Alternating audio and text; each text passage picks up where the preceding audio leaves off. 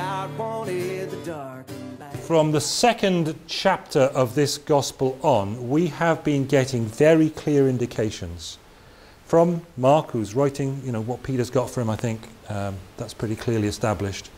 Peter, through Mark, is writing, saying, if you're going to work with this gospel, if you're going to be in this kingdom that Jesus has preached from chapter 1:15 on, then there are going to be implications for you. People are not going to like it.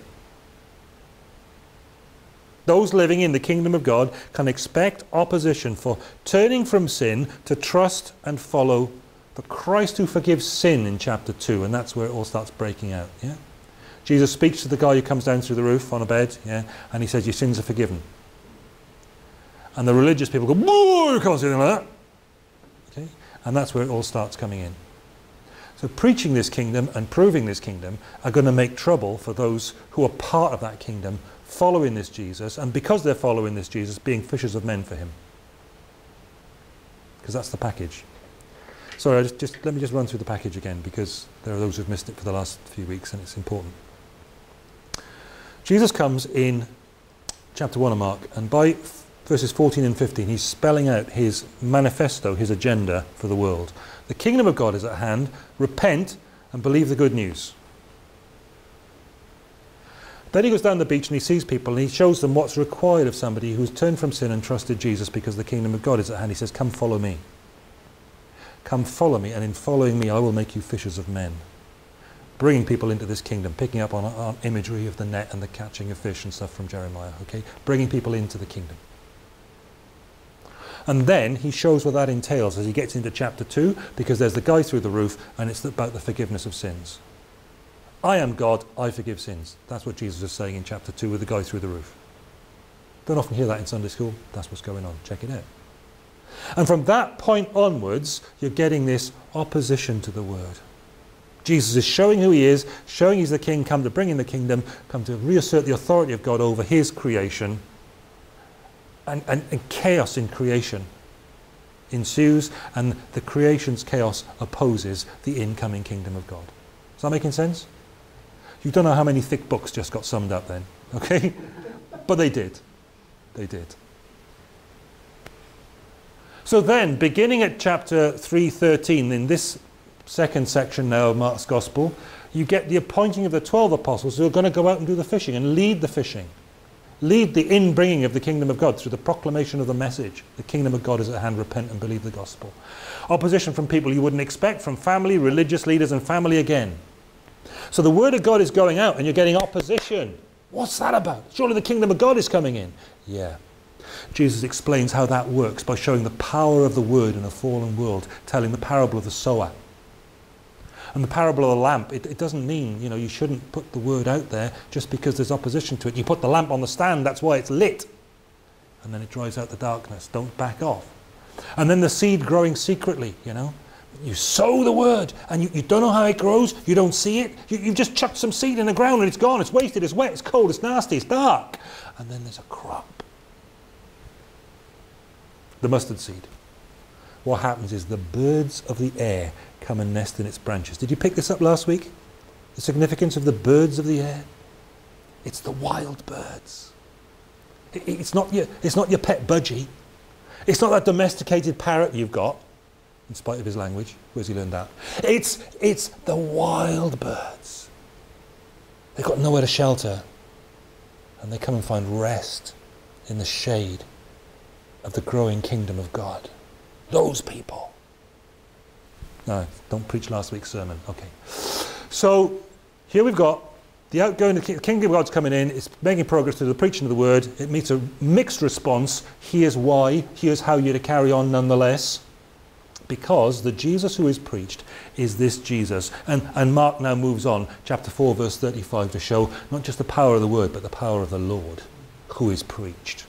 This is the Jesus we're dealing with. We're not dealing with a theory. We're dealing with the good news of the kingdom of God. We're preaching Jesus to people. We're not preaching about Jesus. We're preaching Jesus to people.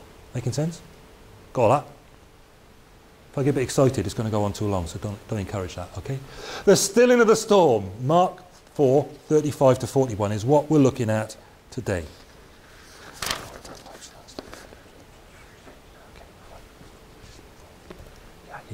Okay, the scene, first of all, setting the scene. Here's the scene. Beautiful, isn't it? Do you remember? We went there once. Great, wasn't it? The Sea of Galilee. Little boats bobbing around on the lake. Fantastic. Jesus has been preaching. He's been teaching a large crowd from a small boat. And the reason he's been doing that is they're all lined up on the beach. And if he's down there on the beach with them, he's going to get mobbed, right? So he gets on the boat and he goes out a little bit, and there's his pulpit. Boat stood offshore, give him room, and you can read about that in chapter 4, verse 1. Again, he began to teach by the lake. Such a large crowd gathered round him, he had to get into a boat, back off, and get out on the lake and sat there while the whole crowd was on the shore by the lake. So he's out on the boat on the lake, sitting down to teach in the manner of what they're used to. You don't have to stand up to preach. In a Jewish context, they'd sit down to preach. Stand up to pray, sit down to preach. Let's not get too bound by their methodology, because I wouldn't be able to walk around and you wouldn't enjoy it so much. But that's the way they did it, okay? There he is, sitting on the boat preaching. Now the stuff about explaining privately to his disciples, the parables that he's been doing in the verses before these, that's just in brackets.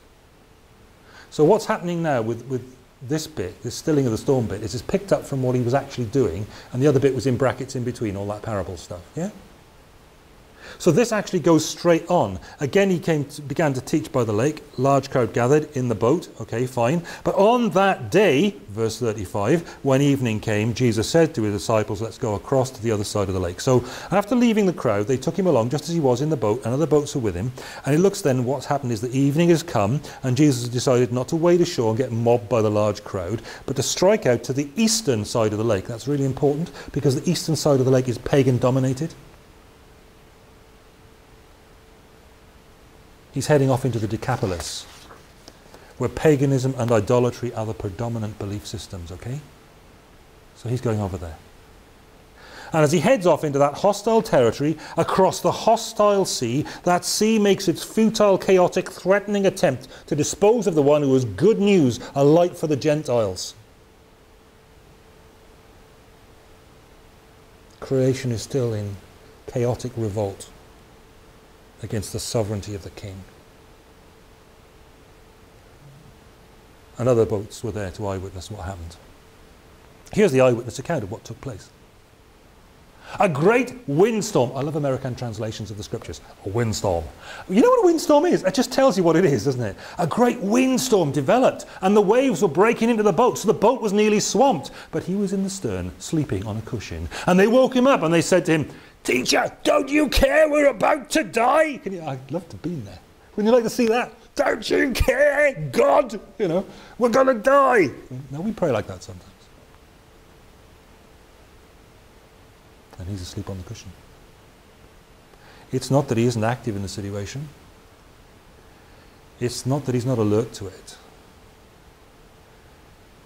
It's just that we have such a vision of the threat and the danger and the difficulty, and so little vision of the sovereign God who undertakes for all of this. And like them, we panic.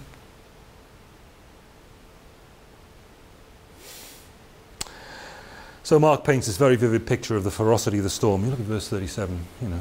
Great windstorm, boat nearly swamped, breaking waves. Okay. So we've been there, and I can tell you that the Sea of Galilee is surrounded by mountains. Okay. It's like a basin. It's like an inland lake, a basin. And then violent winds come up from the southwest, and they come off the desert and whatever, and they enter that basin through the southern cleft in the hills. And all of a sudden you've got to funnel into a basin. And they create a situation in which storm and calm can succeed one another really rapidly. The wind just veers around a little bit, and all of a sudden it's blowing straight in. You see the point? And it's contained. Can you see what? Am I flogging a dead horse? Have you got it? Do I move on? Yeah, move on. Shut up. It's obvious. Okay, fine. I'll move on, right? It gets fierce in there. And the disciples, Jesus in the boat, 4 experienced fishermen amongst them, are seeing this situation, seeing the storm at night, and they think they're going to die. Now, the reason for that may be that when this happens, it usually happens during the day, because of the heat on the day and the hot air rising and, you know, all that stuff going on, right? The way wind is generated in that sort of climate, it's normally in the day. When it happens at night, apparently, it gets really very fierce. It doesn't normally happen at night. They'd go fishing at night because it would be calm on the lake. But when this does happen at night, it becomes a real serious issue. And that's what you've got. They're out in one of those on the lake at night, big squall, and those fishermen think there's a real possibility the boat's going to be swamped, it will sink, and they'll all drown in a storm at night. Do you like boats? We've actually got one. This is the Genossa boat.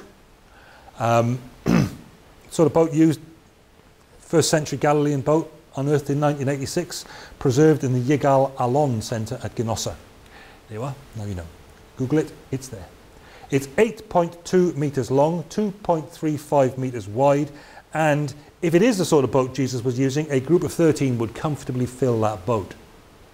It is a low-sided boat, and it's a low-sided boat because they're fishing with nets. So you want to be able to bring it up into the boat.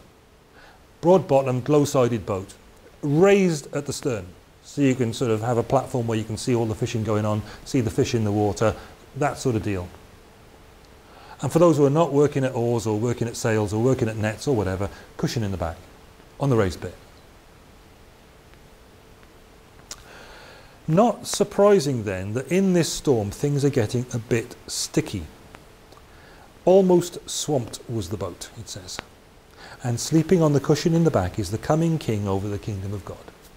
All three synoptic gospels emphasize the fact that he was asleep. It's a bit like Jonah, isn't it? You know, Jonah stands apart from the people in the storm that Jonah was in and got chucked into the water. Remember that bit? Sunday school, fantastic. So he was asleep, and it stands him apart from all the others who are panicking. And here's Jesus in the same sort of situation, stands him apart from all the others who are panicking, hardened sailors, because he's asleep, sleeping like a baby. In control of the situation, not out of control in the situation like the others who are helpless. And the disciples actually really speak quite rudely to Jesus in their panic. Jesus' deity is so veiled, so thoroughly veiled, as it often is in our everyday experience. You know, his identity is often veiled to us. We're not thinking about him as the king of the universe. It's so veiled from them, and that the Son of God is just subjected to the rudeness of fearful, faithless, sinful men. Now he's subjected to that. Don't be surprised if it comes upon you too. Their fear drives their manner of expression, and they're quite rude. Quite a shocking sounding way they express themselves in the Greek. For all that they do understand, there's a lot yet that they don't understand, and that's why they speak out of order.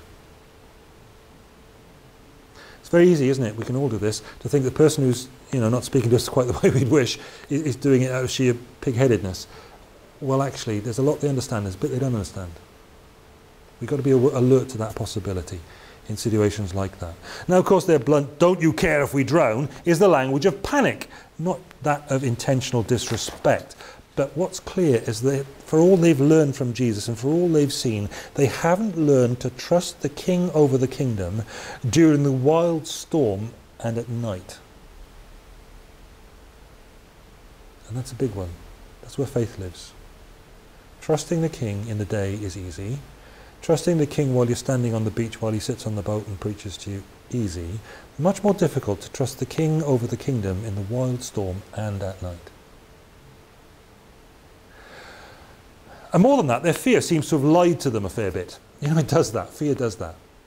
The way it does at the heart of the storm. They're persuaded the Lord doesn't even care if they die.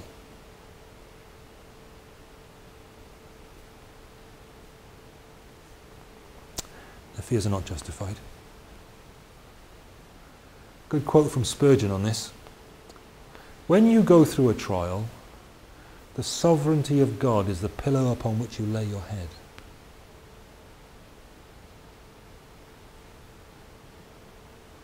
The man who knew what that was about. So, how does the Saviour respond to this rude awakening that he gets in the back of the boat when he's having a good old kip? He got up and he rebuked the wind. Have you ever seen that done? Have you ever seen that done?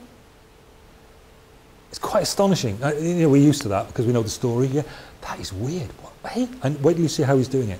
It's interesting. And he said to the sea, "Be quiet, calm down." And then the wind stopped and it was dead calm. You try doing that to your wife, let alone to the storm. you'll be in deep trouble, won't you? Eh? Well, you know, the language is amazing, right? The language is just beyond belief. Don't try that. I'm not recommending that. But you try saying calm down to anybody, let's put it like that. Whoa! Now he's doing that to the wind and the waves. It's astonishing language. But Mark is showing us a Jesus who is absolutely, calmly, in command of a perilous situation and in complete authority over it. The king always is, whatever it is. Lane, in his very balanced, measured, thick commentary on the Greek text of Mark, says this. And this is astonishing language for Lane, he is the personal living God who intervenes in the experience of men with a revelation of his power and his will. He is the God who acts, not some pale abstraction. You know, and there in his Anglican measuredness and English accent, it's Lane's take on it. He is the God who acts, not some pale abstraction. He is the one who can stand in the back of the boat and say to the storm, calm down! In the manner of that TV advert. What is it? Calm down, dear. What? Michael Winner. See, if you want somebody to name an actor, Caris. Michael Winner. Him. Acty person. Yeah, calm down. Whatever storms the Christian is facing, and we're called to serve God in a world where storms are part of the deal, we know the one whose voice commands the storm and makes it calm down. We know the one who commands the storm. Now, two surprising things jump out at most people out of this verse at the first reading. The trouble is, we haven't had a first reading. We've got a very accustomed reading, and that can be a complete danger. Firstly, Jesus appears to speak to the wind and waves in the sort of way you'd stop a dog from jumping up. Quiet! Get down! Be still! Right, like that. Don't try it with cattle. Doesn't work with cattle. But you can do it with a dog. I had to say to the little bull this morning, hey, come on, boy. Steady, boy. Steady. Different with a mutt. Get down! Shut up! Secondly, the wind and the waves actually obey him when he does. They obey him when he does. Astonishing enough for the wind to immediately hold its breath, but the waves also disappear at once instead of their energy gradually decaying in line with the established laws of motion known to modern physics. You know, you'd expect them to just sort of subside gently, quietly. The energy goes away. No, it doesn't say that. It says immediately. The wind stopped, the waves were still. How'd you do that? I mean, okay, experiment next time you get in the bath, right? Try this, right? You jump in the bath and you make a splash. Well, some of us, you know, people of stature. We jump in the bath, we make a splash. Try stopping the waves from moving. Try it. It's only a bath. He can do that on the Sea of Galilee, which is quite large, isn't it? That's who we know. But see, that's the way we normally look at it, and there's far more to what's going on than that. We normally look at it as a physical process because we're bounded by our physical parameters all the time. The wonder of this miracle is not that it is a tremendous physical miracle. The emphasis is really not on the physical, but on the metaphysical significance of what's going on here. What do I mean? These four miracle accounts from here to chapter 5 verse 43 are about Jesus vanquishing and subduing forces in the creation that are hostile to God. Forces that have come into creation because of the fall and are hostile to God. And the kingdom of God has been coming in since chapter 1:15, where it was announced, and it's begun to be inaugurated before our very eyes in these opening chapters. And these four miracles that follow the four parables in the chapter show Jesus conquering features of creation that are held to be in cosmic rebellion against God. Jesus is encountering chaotic forces that Satan deploys, and that's emphasized in this first miracle in the series. He's dealing with the sea. The word that's used is for the sea. And from Genesis 1 onwards, the Hebrew term tahom, the deep, refers to the watery deep, the salty ocean, the primeval ocean that surrounds and underlies the earth in Genesis, the deep, the depths, the deep places, the abyss, the deep sea, the primeval ocean, the abyss, the grave, the watery deep. Now those are all ways that it's translated in translations you have come across. In the Babylonian account of creation, so this is going around in the ancient Near East, it's an ancient Near Eastern idea, not just a Jewish one or an Israeli or whatever from the start, an Old Testament one. There's in their Babylonian account of creation, there's this god, pagan god, you know what I mean, called Marduk. And he killed the goddess Tiamat, the salty sea, and he used her carcass to create heaven and earth. Now that's pagan mythology, right? But it's chaos being subdued to create. The sea is associated with chaos and destruction from the beginning of ancient Near Eastern civilization. And God created the sea back in Genesis only for it to come to symbolize chaotic opposition to God at the fall.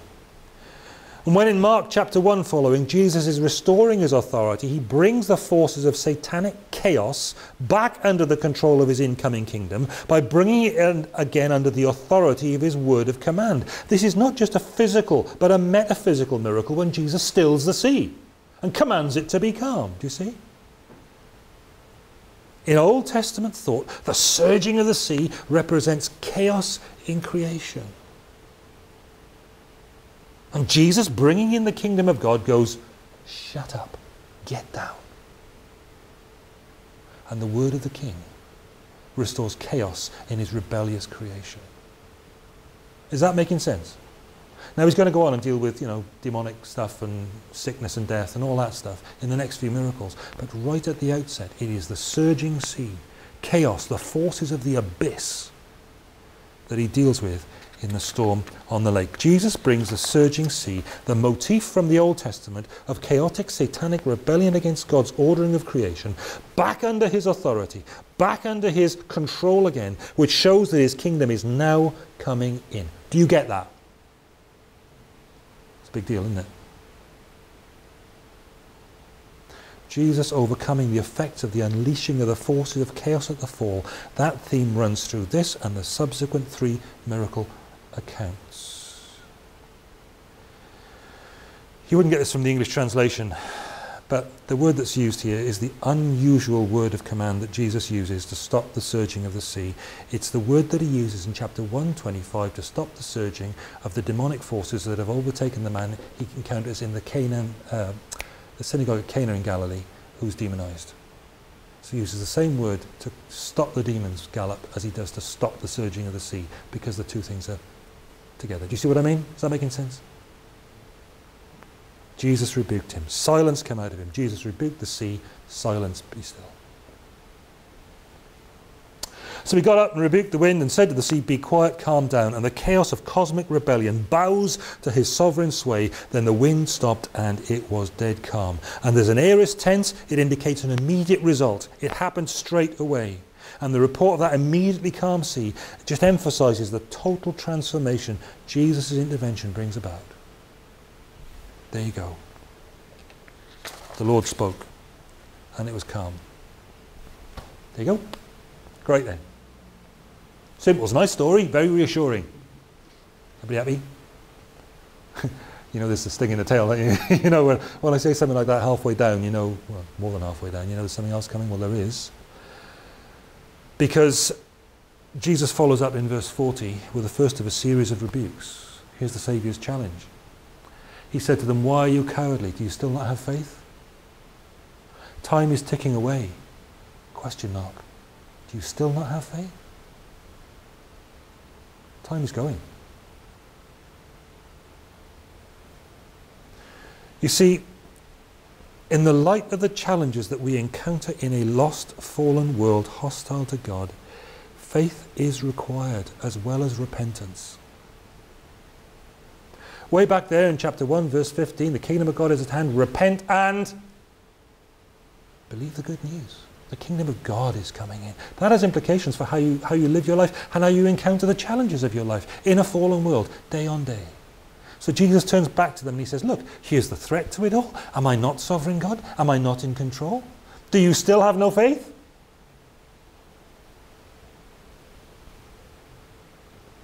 Faith is required as well as repentance, and that faith works out as trust in Christ, the coming King, even when the storms rage round us and the skies are deeply dark. And he's asking them to repent of their cowardice. The cowardice born as the opposite of faith. Because courage is born of faith. I'm not here standing here saying, be courageous, right?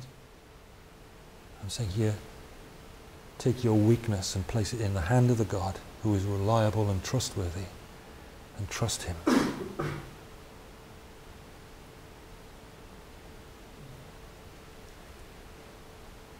Here's the Saviour's point.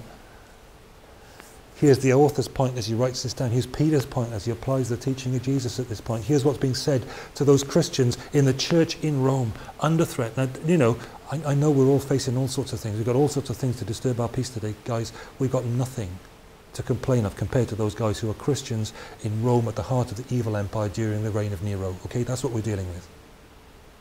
We have nothing of which to complain against those guys.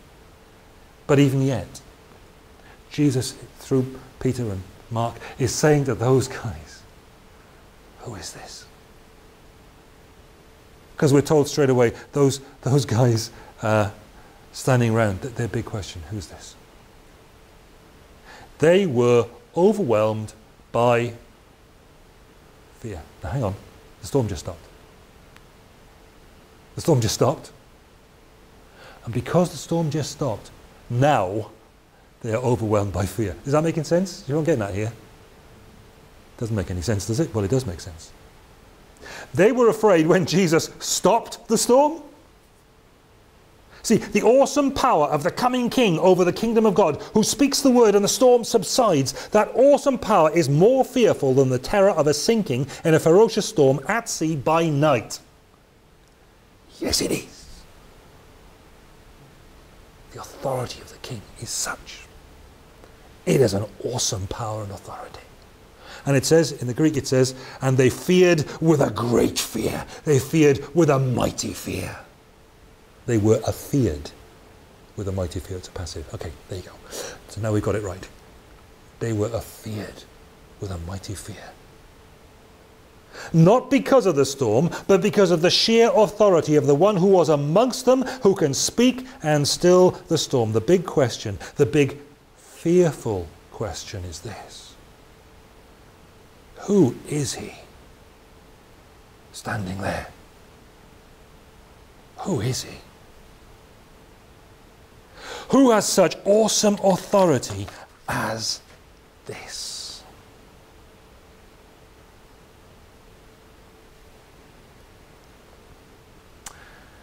So here's the bottom line for us standing round.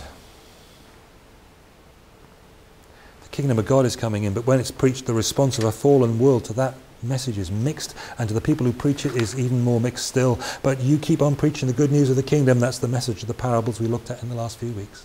The kingdom of God is coming in, but there is still an awful lot of chaos in the cosmos. And yet when he's encountered in that chaos, Jesus acts like he's king over his kingdom. And the chaos is progressively pushed back as his kingly authority presses in as he speaks the word. And the whole point of being told this lovely story, children, about the boat on the lake and the storm at night, and all this, the point of it is this. Who is he? With whom we have to do. Who is he to you? There are plenty of storms that you and I will encounter as we seek to follow God and live in his kingdom. Plenty storms. Who is he to you in that storm? And what are you to him?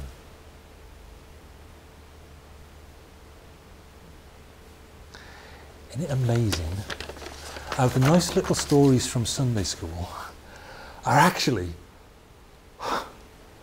powerful, mind-blowing stuff. God wanted the dark and light.